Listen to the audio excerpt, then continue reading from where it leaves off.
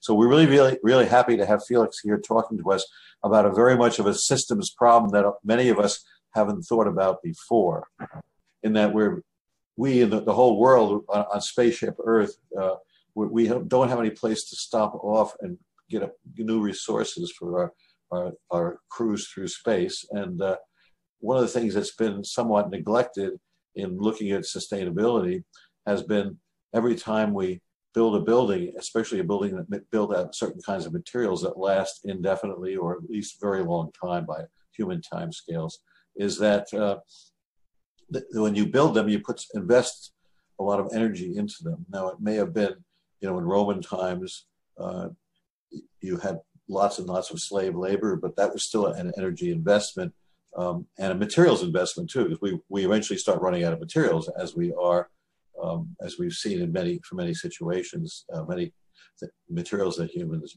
need for our civilization to continue. Anyhow, so Felix now is one of the few people leading in that area, looking into in infrastructure, civil type infrastructure, architectural infrastructure, how you analyze this kind of problem and what you can do about it. So it's very much a systems problem of, you have resources, you have energy, you have human needs, etc. So I'm very much looking forward to his talk, and I'll let Felix take it from here. Thanks. Great, thank you, Al. Yeah, I'm really happy to be able to speak here today. I'm also happy that I joined systems engineering, because I fully agree with Al that these problems are systems problems. And I hope that this small slideshow is gonna show you why this is so important. But also the kind of scope of it, because of course in architecture we deal with the little detail, how to actually put these materials together, all the way to the kind of big picture of urban planning and all the kind of social and economic aspects that buildings have on society, on all of us. I mean, we are all constantly in buildings. So I think it is very much a systems question. Maybe a couple of words about myself. I'm an assistant professor in the Department of Architecture, and I just started this January, which is maybe not the best time to start a new endeavor, but why not? And so I've started something that is called the Circular Construction Lab here at AAP. And we're trying to, and that's really what my talk is going to be about, question how we can build a different kind of built environment that works not as a linear sink of materials and knowledge and embodied carbon, but as a kind of circular system, a storage of materials and values that can be repeatedly used. And that has effects on, as I said before, the very small detail of which materials do we actually choose and how do we connect them, all the way to the bigger question of how are materials produced, how are they shipped, where do they come from, and how can we do that differently? How can we store data? How can we manage this kind of information, et cetera, et cetera. As I said before, the talk is titled "From Resource Crisis to Material Abundance, the Potential of Circular Construction." And I wanted to start really with a big picture. These are indicators produced by Stefan et al. About kind of the humans' influence on the planet. And they have a very wide scope. I'm sure most of you have seen the slide. It's kind of the reason why we now talk about the Anthropocene or the Anthroposphere. But what I find is so important about it is that most of these charts are very similar in the way they behave. They all kind of start peaking or start picking up in the 1950s, and they all are to a certain extent exponential still. And as I said before, this is the reason why we're now more or less officially since on the 19th of May in last year, the official working group that works on the kind of classification of the geological times that we're in officially suggested that we are now living in the Anthropocene. And the reason why this is so important is that for the last 800,000 years, the geological time was determined by planetary movements. And so now human influence has suddenly become more important than the question how our planets circle around each other. And I think that's something that we should all be aware of when we go about in our daily lives. Two charts that have a very similar form to the ones that I already showed you are the question of how we deal with resources. The left one shows the global resource extraction for the last century. And I showed the right one as well, because you might say, well, we're just using more material because we're more people on the planet and we're more, some of us use very much of it. But if you then look at the per capita resource use, you have a very similar image. And so it's not the fact that we are more people on the planet that results in the fact that we use more material, but it is also simply the fact that we all every day use more materials for our livelihood. And so the magenta here in the slide is the built environment, which has a significant portion of that chart. And if you take everything together, building operation, building construction, and basically the whole life cycle of buildings and infrastructure, the built environment actually uses more than 50% of all the materials that are being extracted every year. We're producing more than 50% of all the solid waste that is being produced every year. And we're emitting more or less 40% of all the carbon emissions and greenhouse gas emissions every year. So the built environment actually has a huge impact on the way the planet is behaving at the moment.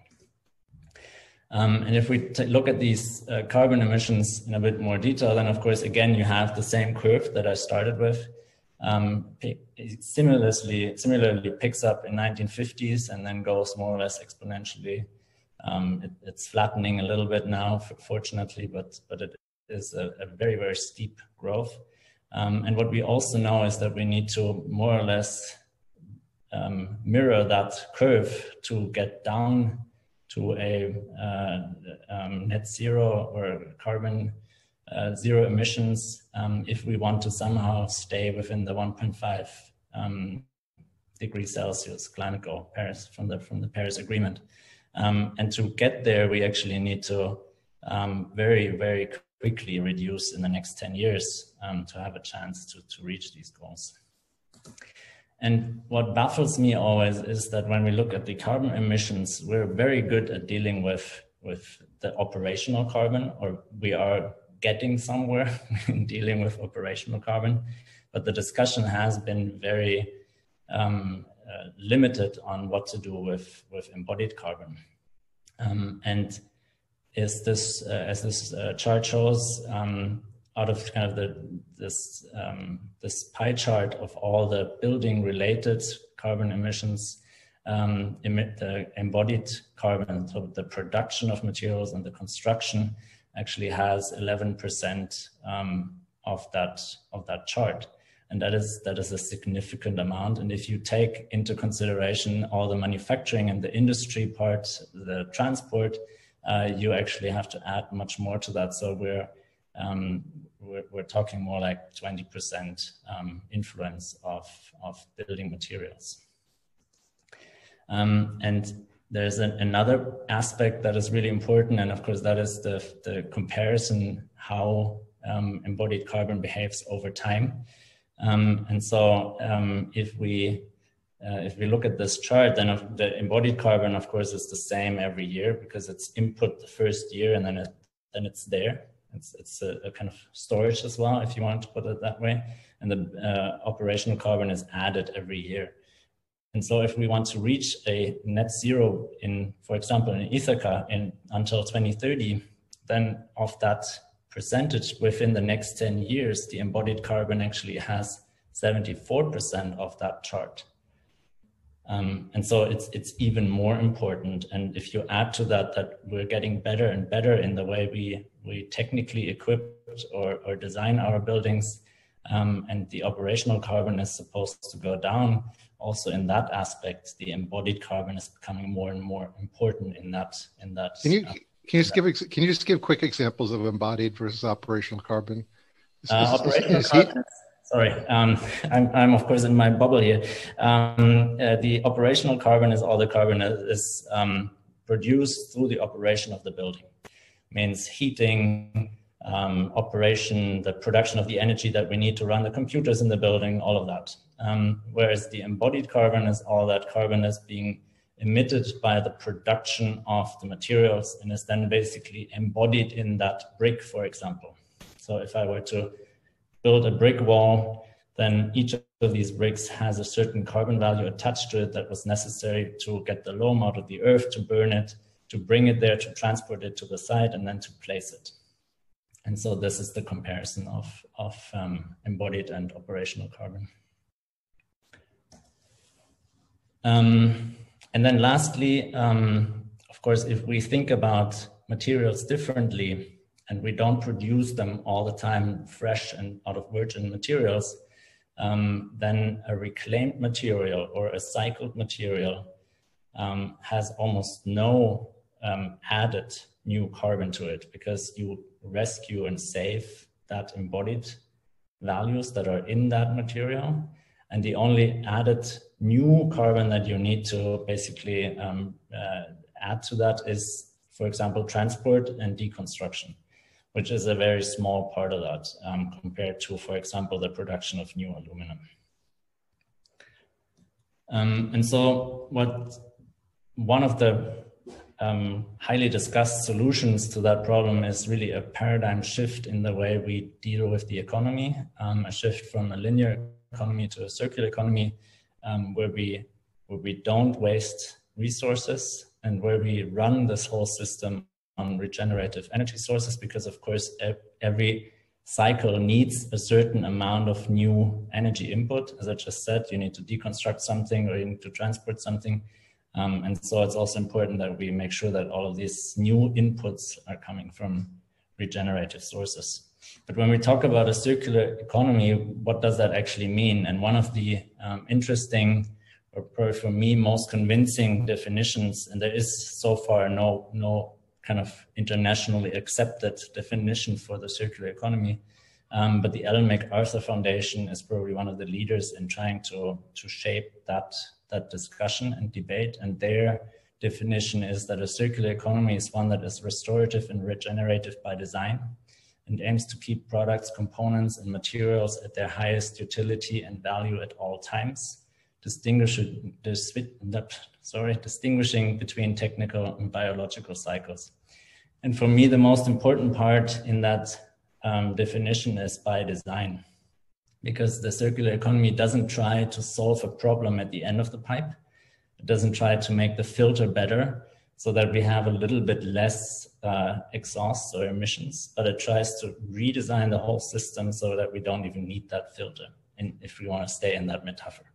And so for us architects and engineers, that is also a call to action, because this is what we do, and we design. So it's both a kind of responsibility and a call for action. And so that's a little bit what I'm trying to do with this lab here at Cornell. This is a screenshot from the website. And of course, this idea isn't new. It started with and Al really talked about this in his quick introduction, that the movement of the spaceship Earth, the new way of looking at the planet, starting with this first image that we have by William Anders, where we suddenly realized, hey, this planet isn't infinite. It's a finite little planet, and all the resources that we have are the ones that are there already. And so we have to somehow take care of that planet. But that was now 50, 60 years ago, and somehow not, at least in the building industry, not much has changed, unfortunately. This is still kind of the status quo of how we deal with the built environment at the end of its life. Right? We're demolishing. If you want a more local reference, this is just a picture from 2 months ago. Famous building in College Town Bagel was in there. And it's a horrifying image if you want to look at it from a materials perspective, because if you deal with these resources that way, none of this can be reused or recycled. This is all going directly to the landfill, because you will never be able to separate this. You can also see in the top right corner, the fridge is still in there. So they didn't even take care of kind of the most basic things to separate materials, but just took the sledgehammer basically and demolished that. And this, unfortunately, is really the kind of the status quo. And if you wanted to change that, it is quite a difficult endeavor, because just a couple of examples for flat glass recycling, for example, and these are images from Germany, to actually make new flat glass out of recycled flat glass, it needs to be extremely pure. The contamination of like the size of a sand corn in a ton of material is already too much to make new flat glass out of it. And so there are technical barriers that we need to talk about. There are also kind of questions of contamination. With some of the timber here locally, for example, we're still talking about lead. We're talking about the way it is deconstructed. Of course, if you're making this timber too small in its pieces, there's no way to recycle it, because with timber we can't melt it and pour a new tree. So it's about the way we actually get materials out of this resource, or with cement, concrete, minerals. The problem is how to get them back together. And so, for example, in concrete, you can make recycling aggregates out of old concrete pieces, but you cannot make a new concrete block, because you always need the new cement to then stick these aggregates together. So there's also kind of a design question: how do you deal with recycling in construction? And then lastly, one of the more horrifying aspects of recycling in concrete is that, for example, now we increasingly see asbestos again in new constructions, because that recycling aggregate hasn't been cleaned well enough, or hasn't been checked well enough before it turned into recycling concrete. And so one of the kind of preconditions of a circular construction is, of course, also that we talk much more about healthy materials. We need to get rid of all the toxins, because the worst thing that we can do is cycle toxins for the next 100 years or more. And so we need to be also much more aware of the question: what kind of materials do we use and how do we use them? This is a small example from Cortland. Just a month ago, I participated in the deconstruction of a little mid-century residential unit. And so there are cases where things happen, and we pulled out wonderful timber out of this building, 17-foot long sequoia beams, prime wood that I mean, right now with all the wildfires going on, it's even worth more. This wood is as straight as it could be. It's dry. It's really better quality than whatever you could find right now if you go to Lowe's or Home Depot. But of course, you can also see in this image that there are limits to what you can do at the moment with, for example, all the gypsum boards, all the mineral waste that is still being produced in a deconstruction, because it has never been designed for deconstruction. These buildings aren't meant to be taken apart, because And it's still like that. Most of the architects have the mentality that we're building forever, right? We are putting this wonderful, unique building out there, and it's unlikely that this will ever be demolished somehow. Is the thought. But then, if you look at what's actually happening in China, in Singapore, we have a building lifetime of, in average, 35 years. And so we are definitely not building for eternity anymore. And so the design of how to take that building apart again has to be probably at the forefront of the way we construct it in the first place. And this is something that already works quite well in other sectors. This is, for example, the first chair that was designed for the circular economy. It's the mirror chair, a very famous design piece, because all of the elements are pure to their material fractions. And so some of them can be composted, some of them can be recycled, but they can be recycled at a very high value because they don't mix certain materials or certain combinations of metals, for example. And all of them, and that's the advantage, of course, can be easily repaired, because if you design for disassembly, you can also easily change a screw when it's broken or change a seating panel when it's broken, and you don't have to throw the whole chair out and put it in landfill. So there are much more benefits to a design for disassembly strategy than simply the fact that at the end of life, you can take this building apart again. Automotive industry has implemented some of it. At least in Europe, we have a mandatory recycling rate for buildings, for cars at 90% of the weight, which has to be recycled at the end of the life of the car. But we did an exercise with students at the ETH, and that's what this picture shows, where the students actually took apart the whole car and tried to get to as many kind of clean fractions, material fractions as we possibly could. And that was still a very, very difficult exercise. And we noticed by taking, it's a very good pedagogic move to try to take something apart that hasn't been meant to be taken apart. Because at least that's my hope, these students will never do that mistake in their own drawings. And maybe plan for that demolition or deconstruction in a way that, because they've had to deal with it in their own, on their own.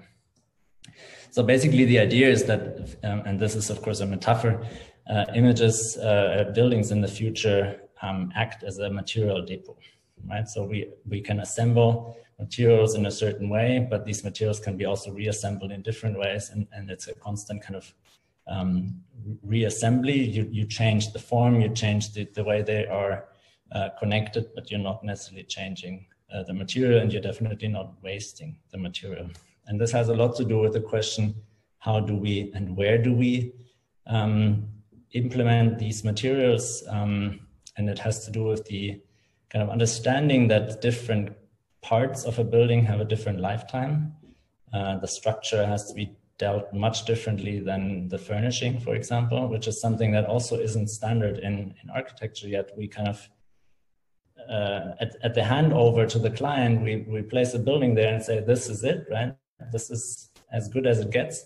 But then certain parts change after 5 years and certain parts change after 10 years. And if we were to design for those different life cycles, we'd already do a very big step. One example, about 30 to 40% of the demolition waste comes from office refurbishing. So it's simply that more or less every 8 years, an office is being completely overhauled.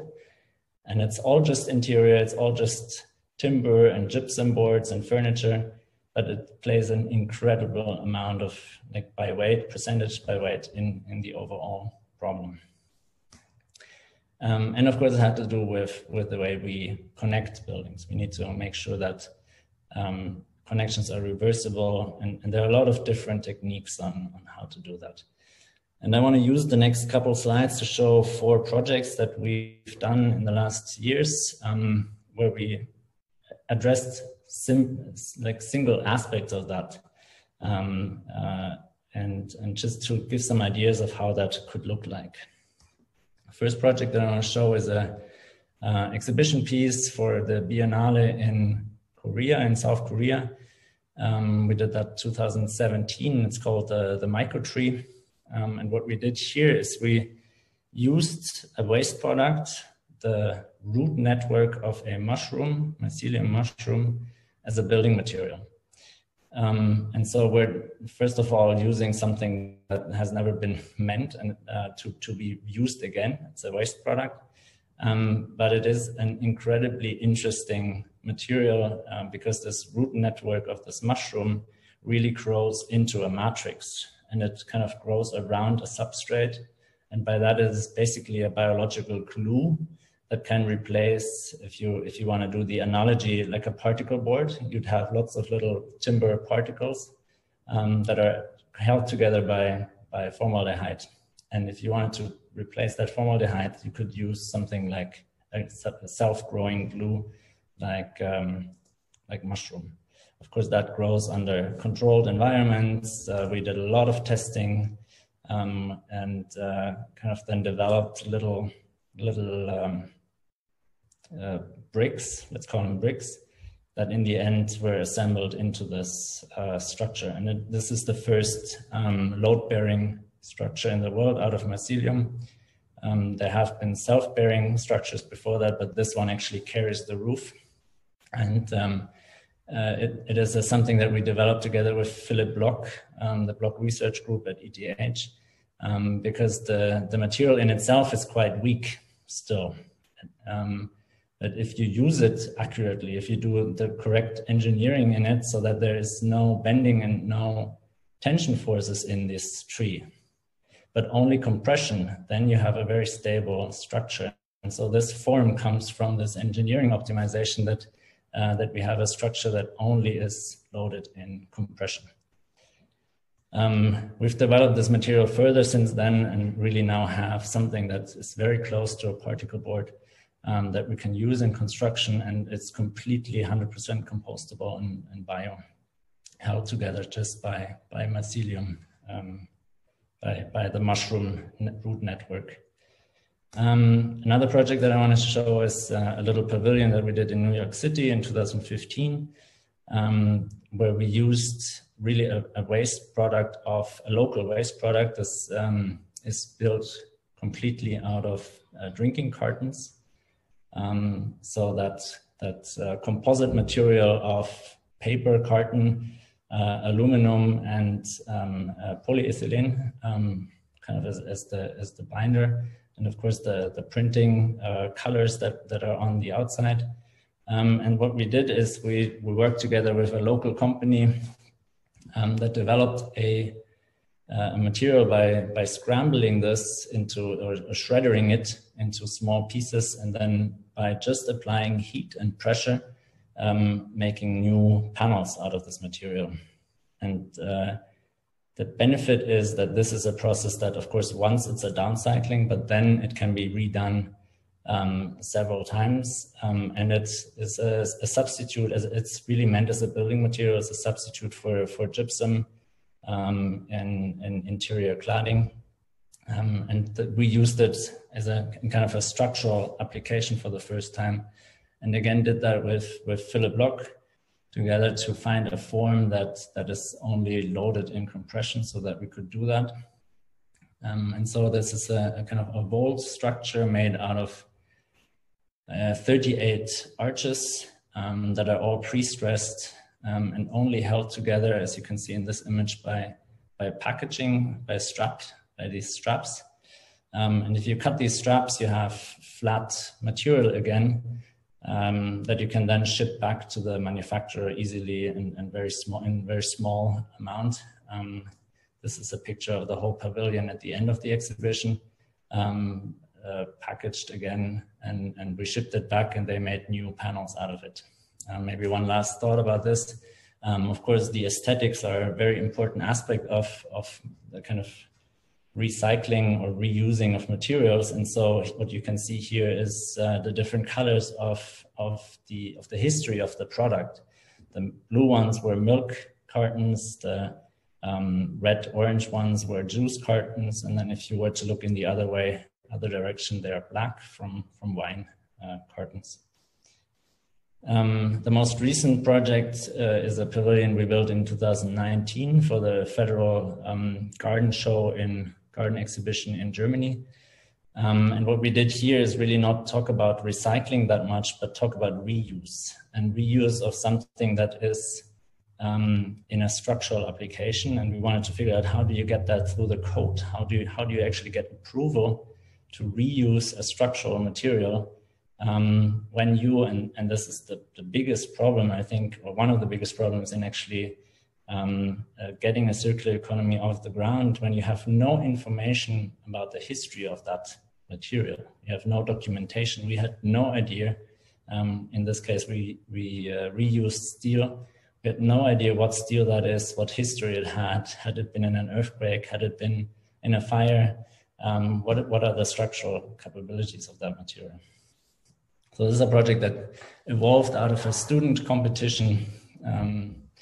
These are the two students that presented kind of the first version of this idea. And we then took it into my office. I also have an architect's office in Germany. And we did the kind of architectural optimization and the engineering ourselves. And basically it's a project that has four material layers. The complete skin is made out of recycled glass. Then we have the structure that is out of reused steel. All the furnishing is out of recycled household plastics. And then we have the ground, which is all reused and recycled mineral waste. I'm going to go from the bottom up. So we have this kind of reused mineral waste, which are partially just, plasters, like stones from other exhibitions that we put on the ground, or a very nice product that I'm going to show in the next project a little bit more. New stones that are made out of demolition waste. And the biggest amount, this kind of white snowy part that you can see in the right image, are recycled ceramics. And so we crushed these ceramics that were a waste product and were to go to the landfill anyways. And we reused them in this water-bound surface, and that gave an amazing effect, because it really sparkled and it was shining as if it had just snowed in that area. Then these are 3D printed chairs that were used, that are done completely out of household plastic waste that was collected and cleaned and sorted and then extruded again. We have this skin of the pavilion that is made out of industrial glass waste. And I'm also going to go a bit more in detail in the next project on that material, but the beauty of it is that it uses just enough energy to make a kind of solid material out of it again, but not too much to actually get a kind of homogeneous look. So you can still see the shards of this material, and it gives this incredible aesthetic that is only possible because it is a recycled material. And so that added value in terms of aesthetics and design, I believe is crucial in kind of upgrading the material value of materials like that. This is how it looks like. So the green is actual it's our wine bottles. Germany has a very good recycling system for those, so you get almost kind of a very well sorted resource that you can use. And this kind of transparent image that I showed earlier is from car window screens. And then, as I said before, we had this steel structure, which comes from a former coal-fired power plant in Germany. we're shutting down all our coal-fired power plants at the moment to increase the kind of renewable sources. And so this was blown up a year ago. There's nothing left there. It's just one big explosion happened. But a couple of weeks before that, we were able to pull steel out of it as almost as if we were to go into a forest. We took a spray can basically and marked the ones that we thought could be reusable and took them out. And then went through a lot of testing, and that's the reason why reuse is much more important at the moment than the new virgin material, which is absurd because we got the material for free, right? So, but then because of all the necessary tests to prove, and in the end we proved that this material is a standard steel STJ 35 according to the German norm. You could easily just reuse that, but we needed 5 tests to do that. We needed a notch test, we needed an impact test, we needed the chemical composition of it, we needed bending and tensile tests, and so all of these, and of course not on one sample, but of course on a very big variety of samples, and so creating that kind of history of the material again is the bottleneck in reusing it, because in the end, of course, that history adds to the value. If you wanted to play it right, it adds to the value of the pavilion. And so this is an interior shot of this pavilion that's looking up from the inside, and you see how this tree structure develops in there. And of course, the idea of that tree structure is that we can reuse as much of the dimensions of the steel that we were able to salvage. And so we didn't have always the same amount of long beams, but we had a very big variety of dimensions and of sizes to play with. And so that's then how this tree developed, to really follow the structural engineering, follow the local forces that we have in each of these beams, and assign the specific dimensions to it. And this is how it looks at night, standing on this recycled ceramics. The last project is a full building. Not all of it, what you're seeing here is by us, but basically that's the second story, the one that is in this copper frame. It's a project that we did together with the Office of Werner Sobeck in 2018. And it really tries to go as far as we can in today's industry and really prove that we can design something that can be 100% recycled and reused. And so we really questioned every detail and thought about how can we do this differently? How can we do this with a reversible connection? And at the same time, keep this kind of aesthetic expectations that you have on a building nowadays, and not make it look like it's bio or it's recycled. Of course, there's this aspect in it, but it had to be a really high performance space, of course, and also a high quality space. And so we have basically three loops in there, and here comes into play this separation of the biological and the technical cycle, which is essential because the biological on the right is a much bigger cycle. We can make, as you can see, for example, a former tree can turn into the nutrient for a mushroom, which then turns into an insulation material, which then can be composted and turns into a corn to feed us. So that's a much bigger loop that we're talking about.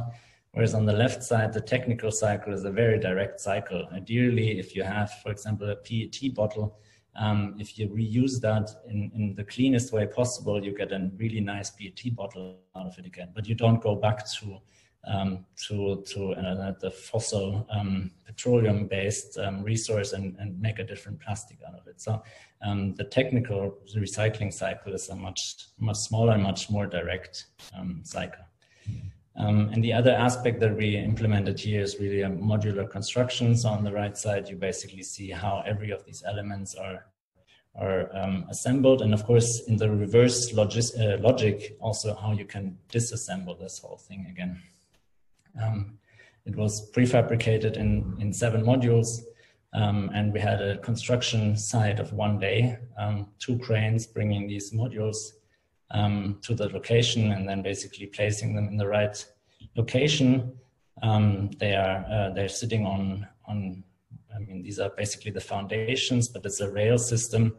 They are based on wheels. You roll them in the right location. You pin them down with 2 screws in the floor, and that's it. And so the building owner, of course, also very much appreciated this kind of short construction time on site. I promise that I'm going to show a product here.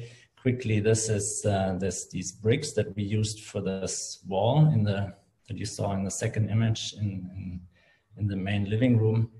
And what we tried to do there is to question, can we build a brick wall out of mineral waste and without any glues or kind of permanent fixtures, without mortar or plaster. And so we developed a new type of stone, which isn't really a new invention, but which has a kind of groove and tongue system and 3 holes for metal bars. And so you can stack that system up, and then at the top and the bottom fix the screws so that you can post tension the system. And so you have in the end a structural brick wall without any adhesives in it of any kind. And so you could also loosen the screw and kind of change it to a different wall system, different shape, or change this specific system and put in different bricks. And so you have this flexibility to adapt in the space. The other big question that we had to deal with is, how do you get a bathroom watertight without any sealants, without any silicone, without any glues? So we couldn't use, for example, small tiles because we couldn't glue them into a waterproof surface with the help of mortars or plasters. And so we're using very big tiles here, almost like floor to ceiling high, of 2 different systems. And on the left side, again, you see this glass that I talked about already. And on the right side, you see a kind of similar approach with recycled HDPE plastic, so high density polyethylene. This is a close-up of that glass that I talked about, where you can really see these shards. Beautiful material. And similarly, this is this HDPE plastic that is made out of former kitchen cutting boards, but now has this. So you can also here see the pieces, but it gives a really interesting aesthetics. And then there are 2 more concepts that I wanted to address. One is we didn't find any, and that was the case for many products, but this is the example, any faucets on the market that were recyclable, because the standard is you have 3 or 4 materials that are pressed together. The process is optimized to get that out as quickly as possible, but there's no thought about how do you separate these material resources ever again. And so what we did is we 3D printed our own faucets out of steel in this case. So this is the whole thing with the mechanics, the interior, everything, movable parts is just in one printing process. And so it's also one material. And if you wanted, you could melt it down and make a new faucet out of it, because you have a kind of 100% clean source to do that without any contaminations. or we kind of reinvented the heating systems, because also there the standard right now is glue. You have 5 different materials that are fixed together by glue, and we just asked the company, hey, can we not do this kind of the old style? Can we not use a screw? And they really had problems with that, and we built a lot of prototypes to get enough conduction, so to get the materials fixed together close enough so that actually the heat can travel from one material to the next. But of course, a screw works. We've done that for many, many years. And so now this, the system can be very cleanly and very easily separated again into its material resources. We used mycelium as insulation material on the walls. And we did something that I think has huge potential, and I would like to do much more research here at Cornell on that, is question, what is the business model behind, the business model behind the materials that we're using. And so, for example, the carpets that we have in this unit are only leased, because the company developed a new carpet that is 100% recyclable, and then realized, hey, why would I give that to the end consumer without any control of that wonderful resource that I have there? And so they changed their business model and are now only renting the material. 8 years later, it comes back as a resource to make new carpets out of it. And you have the guarantee that it comes back, and you can also plan with it as a resource. You know, hey, in 8 years, I have this and this much material to work with. And so you have much more control over the considerably volatile resource market with business models like that. And then much of it, of course, is documentation. I've mentioned that before, the importance of documentation.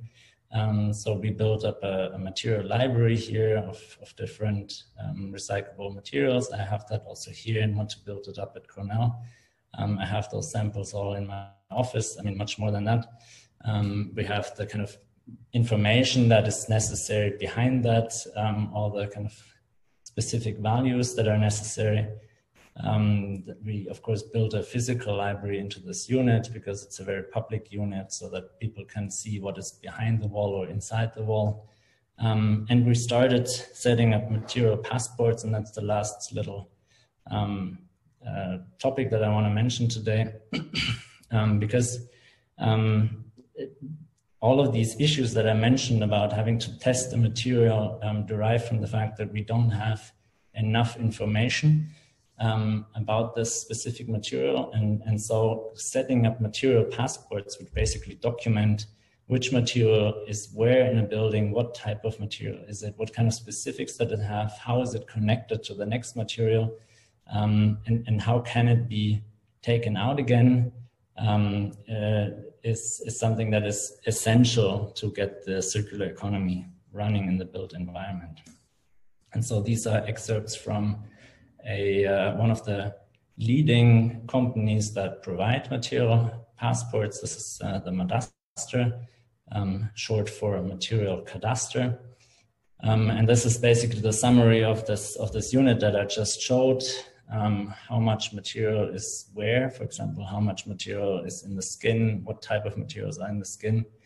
But what they also do is calculate a circularity indicator, a so-called CI score, where our building right now has the highest value in that database, which is nice. But for me, it's much more important to have to use it as a tool, this kind of value.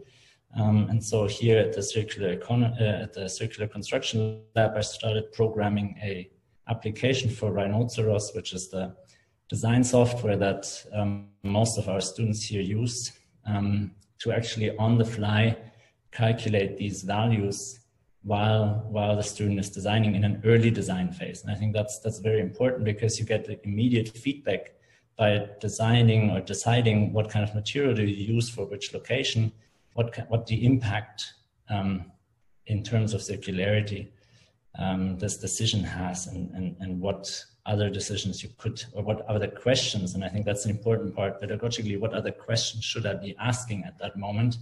And I would by using a tool like that, you would ask certain questions much earlier in the process than you would usually do in a kind of standard architectural process. So this is just a little screen grab from that tool where you can see, for example, you can also highlight which objects in the building have which material, what kind of values are attributed to that, etc., etc.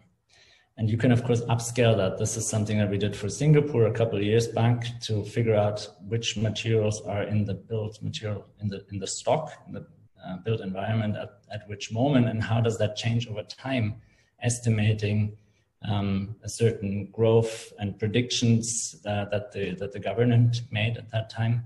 And so trying to figure out which material resources will be available, for example, in 5 years when you start a design project, because one of the limiting factors is also this gap between the demolition or the deconstruction and the design of a new building, right? Because the design and with permit process, etc., it takes a couple of years, but you never know a couple of years in advance what material resource you get out of a demolition or deconstruction project. And so closing that gap is going to be another big question that we have to deal with. And I'm trying to do that here for Ithaca locally by creating a material and circularity cadastre, which would, for example, allow us to see what is the material value or the material content of specific buildings in advance. Of course, ballpark figure, but at least you would know, okay, this and this amount of material resources are in there. And so it could be a very interesting tool for permit processes, for contractors, and for the planning of salvage projects. And of course, it would allow us to, in much more specificity, understand the local material stocks and flows of the built environment. Yeah, and I think with that, looking forward to your questions.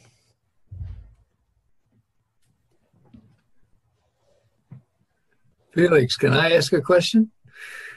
Please. Are you having any impact on what they're doing in College Town? Not yet, but I'm trying. We are in contact with the contractor that recently bought these, I think, 7 lots that are boarded up at the moment. And there are talks about actually salvaging some of those materials, definitely documenting these buildings. So I'm trying to get in there. We also, and Al can talk to that as well, we're also in the process of forming a task force to work towards a deconstruction ordinance for Ithaca. This is a process that's going to take a couple of years, and we're going to run into a lot of obstacles. But I think it's very well trying, and it's a very interesting task force because we have really a high level and very diverse set of people on that group, and so I'm hopeful, but we're just in the beginning of that. Yeah. Well, good luck. I've tried to get Cornell to think about putting bricks where they have asphalt for parking. Seems to be very difficult. All they need to do is go to Europe and see what it's like, and then come back and do it. I mean, that's of course the mentality that I bring with me. Until January, I've done these projects in Europe, and so I hope that maybe some of this experience of actually knowing it works, it does work, and these are the possible paths that you can use to get there, could help in this process. Can I ask a question, sort of follow up or related? Please. If you look at that building in College Town and just the photograph you have there, there's certainly most of the world would have people scrambling over that, taking those pieces of wood. Like it was pretty, even though it wasn't designed for deconstruction, it seems like it would almost pay, $15 an hour for somebody to go into that pile and just grab the pieces and bang the nails in or bang the nails out. Do you know what the like right now, what the economics would be of you know, taking that whole building and spreading it out in a line and just having people pick at it. Is that, I mean, it seems, I mean, wood is maybe so cheap here, but it's not that cheap. And it's just all this good wood just sitting there. Yeah. Actually, the economics of that aren't connected to the material value, unfortunately. They're connected to time. And the time that the demolition takes before you then can restart the new construction seems to be more valuable if you get it done in 3 days versus the 2-3 weeks that you need to carefully deconstruct it. What if you don't carefully deconstruct it? You just take that stuff just the way they have it, dump it into trucks, take it away, and then you know, put it in a manageable shaped pile, and then pick at it. It seems like there was lots of wood there that was just like you could almost pick it up. Yeah, I mean, there are questions of liability, who's allowed on that site. The questions are much bigger, unfortunately, than the material value. But I'm in very close contact with Diane Cohen. I don't know if some of you might know her. She's the Reuse Center. The managing director of the Finger Lakes Reuse. And they, of course, have a business model based on that. They do deconstructions from time to time with a lot of difficulties, most of it with volunteer work to make it somehow feasible in terms of cost. Right now, this is unfortunately still a niche operation. While I completely agree with you that is a complete loss of the material values, and it's something that we have to address and change, and will hopefully change.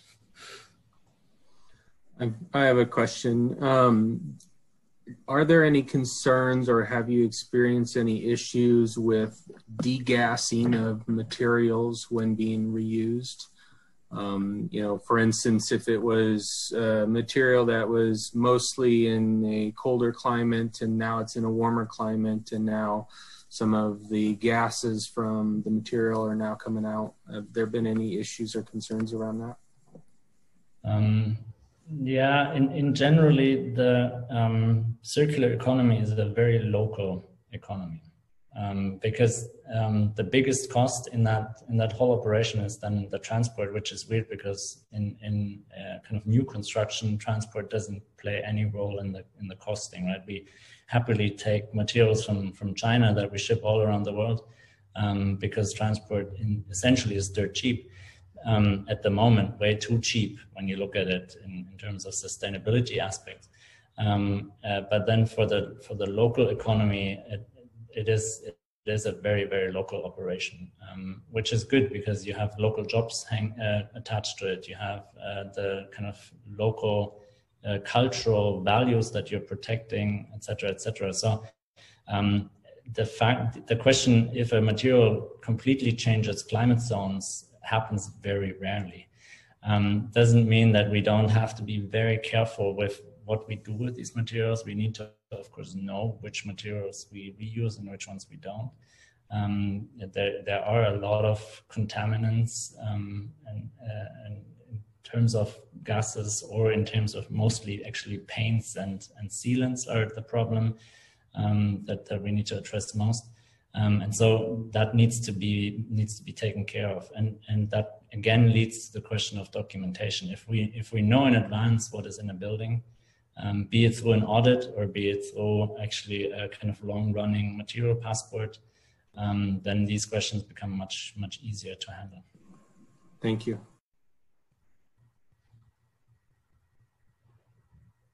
In the example you showed from Cortland, how was, what was the origin of that and the economic feasibility? Or was that just a demonstration, or is that going to be reused, all those materials? Yeah, the materials are being reused. The origin of that project is kind of the formation of a new reuse center in Cortland. So Cortland Reuse starts up next year. They basically had the chance to deconstruct a building that belongs to the city of Cortland. It's in the flight path of the airport, so it had to go. and they were allowed to kind of do this as a demonstrator project in collaboration with Finger Lakes Reuse, and it was done completely based on volunteer work, which made it a very long process also. But all of the materials that were salvaged are reused. A fantastic wood that was basically sold off the deconstruction site. But all of this, I mean, this is an economy that basically runs on Craigslist at the moment, and so you'd put on Craigslist, hey, I have this and this amount of timber, and then someone might or might not see that and go for it because he needs it at that specific moment. And so again, there's this time question. If you were to be able to say in 4 months, I have this and this amount of timber available, an architectural office could plan that in, or a contractor could plan that in, because of course the biggest problem is storage. I mean, that's the other big cost factor. And so no reuse center wants to have big amount of materials in storage, for the case that someone in the future might possibly need it. And so most of it is always the best, or the goal is always to sell it off the lot where you take it down. Felix, I wanted to ask you a question about the concrete structures, as concrete seems to be a dominant construction materials in some parts of the world, Miami, where I live, included, right? Because of the corrosive environment and many other issues. Where do you see concrete structures in a circular economy? Because the way I see it, the way to use the concrete structure or reuse them is just to break it, grind it, and use that aggregate somewhere else if you want. Which if you want to use it again in construction, it adds some steps because that concrete might be contaminated with chlorides, with asbestos and different contaminants. What do you think about concrete structures? And also a follow-up question is that in an industry that is shifting towards reducing embodied carbon, do you see concrete structures losing their popularity? Yeah, it's a really good question and a very complex one. Concrete counts for 8% of carbon emissions globally. So if you take that whole chart, all of transportation has 11, concrete has 8. So this one material is dominating this whole question. And so it's an incredibly important question to address. And there are certain very different ways of doing that. Of course, there's recycling concrete, which solves part of the issue because on 4% of these 8, so half of the concrete pie comes from the production of the cement and the aggregate. And so there's something that of course you can take part of that away, although it's a small part. Because the production of the cement is still the dominating problem. But then on the other side, as you mentioned correctly, you always need new cement to hold together this aggregate. And simply the chemical reaction of the curing process of concrete adds the other 4% of that chart. So the curing emits carbon into the air. And so as long as we're using the material, we can make this process of production as efficient as we can. And I think we're almost there. I think there's very little cement producing companies can still do to make that process more efficient. But the problem in it is kind of an inherent chemical problem of the material itself. And so reducing the amount of concrete that we're using would be a very good step, in my opinion, to kind of reduce carbon emissions. And in many cases, there's a design solution to that, because if you look at how architects or architecture students sometimes approach a design project, is you start with the form and you come up with some conceptual shape, which is all good. But the question about, okay, out of which material do we actually build that usually comes way too late. And so you have a certain shape in mind, And at that point, when you then ask the question, okay, how do I actually build it? The only possibility that is left usually is reinforced concrete, because it is a material that can do almost anything. Whereas if you start with the material in the second week, and you know what material you want to build this out, the form will be different, but it will also be buildable with a different material. And so something that we're now implementing at Cornell, and I'm responsible for the core first year design studio, and I really start them off with materials. They have to, they get the material assigned in the first week, and then they come up with a form that is doable with that material. And so we're hoping that by changing the order around, some of this, of course, leads to a reduction of concrete use in the end. There's also no necessity for a kind of international style that looks the same in every location. I mean, if you want to go back to some more sustainable architectural styles, then using local materials is a very good solution. And that is that's something that usually speaks also against the use of concrete, or at least to a reduction of the amount of concrete per building. Because I mean, maybe there's a sense in using it as a structural material, but maybe it doesn't need to be the full facade and everything cast in concrete. So there's also a kind of variant in that. And then the last part of that answer could be that, of course, instead of recycling concrete, you could reuse concrete. If you were able to have prefab elements that are actually modular enough to be reused several times, because concrete in itself is a very good material if you manage the corrosion somehow, which is the 90% of all the damages in concrete come from corrosion. So if you produce it correctly, you can use it for quite a time.